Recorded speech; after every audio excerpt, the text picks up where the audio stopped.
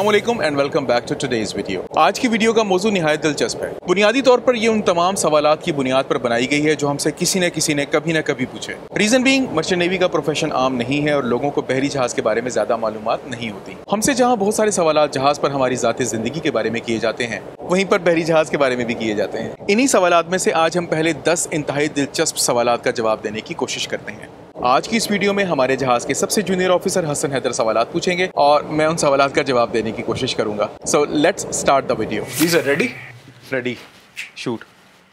Sir सबसे पहले तो ये बताइए कि एक बहरी जहाज होता कितना बड़ा है? Well they come in all different sizes but you know they are giant objects floating on the water। मैं आपको मिसाल इस मौजूदा जहाज की दे सकता हूँ जिस पे हम बैठे हुए हैं। इस जहाज की लंबाई जो है that is around 274 meters and that's around 900 feet। आसान अल्फाज में अगर आप जहाज के 2 दफा आगे से पीछे के चक्कर लगाए ना तो आपका 1 किलोमीटर पूरा हो जाएगा। So that is how huge this vessel is। अगर आप बात करें चौड़ाई की तो it is around 48 meters या 158 feet and that's a huge area। ये जहाज अपने सबसे निचले मुकाम से टॉप तक around 50.34 meters या 165 फीट ऊंचा है। पर्सपेक्टिव के लिए मैं आपको ये बता दूं क्योंकि हमारे बेसिकली व्यूअर्स जो हैं they are looking at different objects, they are not looking at ships of course. तो इतनी ऊंचाई में आप तकरीबन 16 मंजिल की एक इमारत खड़ी कर सकते हैं और जितना रकबा इस जहाज ने घेरा हुआ है ना उस रकबे में आप 280 गज या 10 मरले के तकरीबन 7000 फ्लैट्स जिनमें से हर इमारत 16 मंजिल की हो वो आप इसमें खड़ी कर सकते हैं। सबकी छत मिलकर ये डेक बन जाएगा जिस पर आप स्विमिंग पूल, कोर्टयार्ड्स, क्रिकेट का मैदान, हॉकी का मैदान, फुटबॉल का मैदान सब आप बना सकते हैं। So that is how huge a vessel can be and this is one of the mid size vessels actually. इससे बड़े जहाज भी होते हैं और इससे छोटे भी होते हैं।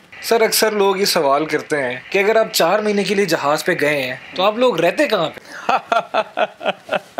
Well, this is by far, I think, one of the most interesting questions that we people get asked। वजह ये है कि जो नॉर्मल हमारे जितने भी दोस्त अहबाब हैं और वो लोग जिनसे हमारा ताल्लुक है, they generally see the mode of transportation as a train, aeroplane, car और वहाँ पे सिर्फ बैठने की जगह होती है। Well, बहरी जहाज जो है वो एक्चुअल में इट इज़ क्वाइट डिफरेंट। बहरी जहाज सिर्फ और सिर्फ एक जगह से दूसरी जगह जाने के लिए नहीं बना, ये रहने के लिए भी बना है। बाकी मोड्स ऑफ ट्रांसपोर्टेशन जो है उनमें आपको सिर्फ बैठने के लिए या ज़्यादा से ज़्यादा टॉयलेट जाने के लिए खाने की सहूलियात मुयसर होती हैं, लेकिन बहरी जहाज is a completely different story. आपके पास ऑफिसेज होते हैं काम करने के लिए, आपके पास बेडरूम्स होते हैं आराम करने के लिए, आपके पास वर्कशॉप्स होती हैं इलेक्ट्रिकल काम करने के लिए, मैकेनिकल काम करने के लिए, डिफरेंट मेंटेनेंस जॉब करने के लिए। You have the cargo control room for controlling all the cargo related equipment जहाँ पे आप लोडिंग और डिस्चार्जिंग करते हैं बैठ के। You have engine control room जहाँ पे बैठ के आप जो है वो जहाज की सारी मशीनरी को कंट्रोल करते हैं। Then you have got a navigational bridge जहाँ पे जाके आप जहाज की कंप्लीट नेविगेशन करते हैं। You take from point A two point B. Accommodation and control rooms are all air conditioned plus your navigational bridge is completely air conditioned and आपके पास mess rooms हैं, galley है, you have different places जहाँ पे आप जाके अपने आप को entertain कर सकते हैं। You have gym, you have swimming pool, you have all those sort of things। So it is basically built to stay on board। It is a proper living place। ये तमाम सहूलियात इवन आपके rooms, offices, workshops आपके घरों जितनी बड़ी तो नहीं होती but as we are right now sitting in my office they suffice you. So a ship has all the facilities to sustain a proper life on board. आप लोग क्या सिर्फ मछली खाते रहते हैं? No, absolutely not। No, it's not like that। I mean, again, it's one of the very interesting questions that the people ask। तुमका ख्याल है कि हम सिर्फ पूरा दिन मछलियाँ पकड़ते रहते हैं और मछलियाँ खाते रहते हैं? No, it's not like that। सिर्फ हम सिर्फ मछलियाँ नहीं खाते, हमारे पास हर तरह का खाना मौजूद होता है। ड्राई प्रोविजन के लिए we have a different store. Frozen items के लिए हमारे पास मीट रूम है, फिश रूम है। फिर उसके बाद फ्रेश आइटम्स के लिए, वेजिटेबल्स के लिए हमारे पास वेजिटेबल रूम है and they are properly rooms. I mean just imagine a refrigerator जिसको आप काफ़ी बड़ा करके और आप पूरे कमरे बना दें। So we have all those storage spaces जहाँ पे हम अपना सारा खाना रखते हैं और हमारे जहाज़ पे सिर्फ मछली नहीं बनती, वहाँ मछली होती ज़रूर है खाने में। इट्स नॉट कि हम मछली खाते भी नहीं हैं, ऐसे नहीं, मछली हम खाते हैं। It is an ingredient of our food but it's not like कि हम सिर्फ मछली खाते हैं। We have all sorts of foods और दिन में बाकायदा 3 वक्त मुख्तलिफ तरह का खाना बनता है। सर एक और बड़े मज़े का सवाल है। हाँ जी पूछें। सर आप लोग जहाज़ के ब्रेक कैसे लगाते हैं? Well, that is another interesting question because normally all modes of transportation they have brakes, including aeroplanes, but it's a completely different story with the ship। जहाज की brakes नहीं होती and when you tell this thing to somebody they get a little panic कि यार जहाज़ की break नहीं होती तो जहाज़ को आप रोकते किस तरह हैं. There is a different way of stopping the vessel. इसमें हम जहाज़ का इंजन रिवर्स में चलाते हैं और जब जहाज़ का इंजन रिवर्स में चलता है तो ब्रेकिंग फोर्स अप्लाई होती है और आपका जहाज़ रुकता है. लेकिन unlike your normal modes of transportation, ऐसा नहीं होता कि कुछ मीटर में या इवन 10 मीटर्स में, 15 मीटर्स में, 20 मीटर्स में जहाज़ रुक जाएगा. It's a huge object that is floating on water. Always remember that. सो अगर आप इंजन को रिवर्स में चला भी लें तो there is a certain amount of distance that she still travels. और ये मीटर्स में नहीं होता, ये किलोमीटर्स में होता है. So you have to plan all the passage, everything related to the passage, including your engine movements in advance. और अगर आपने एक लम्हे में भी फैसला करना है तो आपको काफ़ी पहले ही, काफ़ी अर्ली आपको ये फैसला करना पड़ता है कि are you going to apply the breaks और not. Simply speaking that means कि are you going to operate the engine in अस्टर्न propulsion और not. You have to make all sorts of calculations in order to make sure कि आप जो है वो किसी और जहाज़ को जाके या किसी ऑब्जेक्ट को जाके आप हिट नहीं करेंगे. So no, we do not have breaks but we have main engine जिसको हम स्टर्न में चला के और जहाज़ को रोकने की कोशिश करते हैं. सर तो फिर जहाज के गियर कितने होते हैं? जहाज में गियर भी नहीं होते.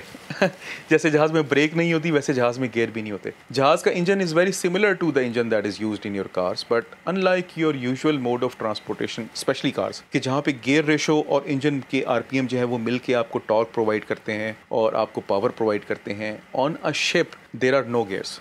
जहाज़ के अंदर गियर नहीं होते. जहाज़ के रेवोल्यूशंस जो है मेन इंजन के, उन्हीं की मदद से हम ये डिसाइड करते हैं कि जहाज़ स्पीड कितनी करेगा. तो basically for increasing and decreasing the speed we have to alter the revolutions पर minute that is called as RPM of the main engine. So gear नहीं होते हमारे पास. हम जहाज़ के आरपीएम्स को कम ज़्यादा करके और अपनी स्पीड को कम और ज़्यादा करते हैं. सर अक्सर लोग मुझसे भी पूछते हैं, यकीनन आपसे भी पूछा होगा, कि आप लोग जहाज़ को रात में कहाँ रोकते हैं? नहीं, जहाज़ नहीं रुकता. हम लोग जहाज़ को कहीं भी नहीं रोकते. जहाज़ रुकता भी नहीं है. It's a very expensive piece of machinery that is floating on water और इसको चलाने का खर्चा बहुत ज़्यादा होता है. सो until unless there is a reason we do not stop the vessel. आपका जहाज़ दिन और रात में लगातार चलता रहता है. Until unless as I said before कि अगर आपको कहीं पे एंकर करना है या कुछ करना है फॉर सम मेंटेनेंस पर्पसेस और सम वेटिंग पर्पसेस और समथिंग लाइक दैट. और जहाज़ जो है वो बेसिकली रुकने के लिए नहीं बना, वो चलने के लिए बना है. So our vessels and our ships are continuously running through out the day and through out the night. हर वक्त जहाज़ पे, चाहे वो दिन का वक्त हो या रात का वक्त हो, somebody is there on the bridge, navigational bridge, जहाँ से हम जहाज़ को नेविगेट करते हैं. They are keeping a watch कि जहाज़ सेफली नेविगेट होता रहे और दिन और रात 24 घंटे लगातार जहाज़ चलता रहता है. Until of course we reach a port जहाँ पे हमने कार्गो लोड करना है या डिस्चार्ज करना है. And as I mention before, या अगर हमने एंकर वगैरह करना है तो उसके अलावा जहाज़ नहीं रुकता. सर ये सवाल तो मैं भी बचपन से सोचता आया हूँ कि अगर एक व्हेल मछली जहाज़ से टकरा जाए तो क्या जहाज़ डूब जाएगा? नहीं, बिल्कुल भी नहीं डूबेगा. वेल मछली ऑफ कोर्स आप मूवीज़ में देखते हैं, कुछ लोगों ने उसके ढांचे वाचे देखे होंगे म्यूजियम्स में जाके. They are huge objects but compare to the vessel they are मिनिसिक्यूल. जहाज़ के साइज से अगर आप एक वेल मछली का मुकाबला करें तो वेल मछली जहाज़ के मुकाबले में कुछ भी नहीं होती. पहली बात तो ये कि well is a very smart animal actually. They sense के a huge object is coming towards them, तो वो कभी जहाज़ के आगे आती नहीं है. They always go to the side of the vessel. They have very good sensors. लेकिन कुछ एरियाज ऐसे हैं जहाँ पे शिप स्ट्राइक्स होती हैं वेल्स की, and specially that is the eastern part of the USA. और वहाँ पे फिर वेल स्ट्राइक्स के खिलाफ उन्होंने कानून बनाया है कि जहाज़ जो है जब यहाँ से गुजरेंगे तो अपनी स्पीड 10 नॉट से कम रखेंगे, because that is a breeding ground of Wales. और जब ब्रीडिंग ग्राउंड होता है तो वहाँ पे बहुत सारी वेल्स होती हैं एंड अल्टीमेटली कोई ना कोई जहाज़ किसी ना किसी वेल के साथ टकरा ही जाता है. उससे जहाज़ को तो कुछ नहीं होता पर वेल बेचारी जख्मी भी हो जाती है. There have been well deaths as well. So they have made a rule कि आप चलें तो आप कम स्पीड पे चलें ताकि एटलीस्ट अगर वेल जख्मी भी हो तो कम से कम वो मरे ना. तो जब वेल के टकराने से जहाज़ को कुछ नहीं होता. जहाज़ वेल के मुकाबले में बहुत बड़ा होता है. ठीक है, a ship is a huge. Well आपकी कितनी होती है? 40 फुट, 50 फुट. जहाज़ के मुकाबले में कुछ नहीं होता है. 900 फुट का जहाज़ है. It's huge compare to the Wales. So no, जहाज़ बिल्कुल भी नहीं डूबेगा. वेल बेचारी मर जाती है अगर टकराए तो. और पहली बात तो ये कि वेल टकराने की कोशिश ही नहीं करती, वो पहली साइड पे हो जाती है. Sir someone asked me this question very recently that do you guys go for scuba diving also? No, absolutely not. In fact, that is forbidden for the safety of the crew. That is not allowed. क्योंकि हमारे पास scuba diving का ना तो equipment होता है, ना हमारे पास trainers हैं, और in case if something goes wrong उस बंदे को रेस्क्यू करने के लिए हमारे पास इक्विपमेंट नहीं है. I mean I am not saying you can not do that, but you should not do that because that is not allowed and it is for your safety that you know all these rules are made. तो our vessel is basically designed to run and load and discharge cargo, not to let the people scuba dive. It's not allowed, it's not to be done, it's actually forbidden on ship. You should not do it. हाँ अलबत्ता जहाज़ में swimming pool है, आप जाएं swimming करें, वहाँ पे आपको कोई नहीं रोकेगा, पर नो स्कूबा डाइविंग। सर जहाज़ इतना बड़ा होता है, इसमें मुख्तलिफ औकात में मुख्तलिफ लोग मुख्तलिफ जगह पे मौजूद होते हैं। Yes correct. तो आप लोग एक दूसरे को पैगाम कैसे पहुंचाते हैं? क्या आप लोगों ने कोई बंदा रखा होता है जो भाग के जाके आगे और पीछे और लोगों के पास अपना पैगाम पहुंचाए? Well no it's nothing like that. ये सवाल मेरे से भी कई दफ़ा पूछा गया। तो हमारे पास जहाज़ पे एक दूसरे से बात करने के लिए प्रॉपर टेलीफोन एक्सचेंज है। For every given location on vessel there is a telephone number. तो if you want to talk to a person जो कि किसी लोकेशन पे मौजूद है, all you have to do is you have to pick up the phone and dial that number, and that number is free of charge. तो आप उसको call कर सकते हैं, उससे अपना पैगाम पहुंचा सकते हैं, बात कर सकते हैं। It is far cheaper to have a telephone exchange on a ship then to employ a person जो कि आपका भागता रहे और पैगाम बेचारा पहुंचाता रहे, वो तो भाग भाग के मर जाएगा। And apart from that we have UHF walkie talkies also on board, कि अगर कोई बंदा टेलीफोन के करीब नहीं है, ही somewhere on deck, somewhere in engine room जहाँ पे टेलीफोन की एक्सेस ईजी नहीं है, तो we can always call him on walkie talkie and we can always talk and we can always send our message. So it is as easy as that. हमने कोई बंदा नहीं रखा होता जो कि पैगाम लेके पूरे जहाज पे घूमता रहे, नहीं, ऐसा कुछ नहीं होता। Sir another very interesting question जो कि मुझसे भी अक्सर लोगों ने पूछा है और आपसे तो बहुत दफ़ा पूछा होगा। सर ये बताएं कि जब आप साइन ऑफ करते हैं तो क्या बहरी जहाज आपको छोड़ने के लिए जाता है?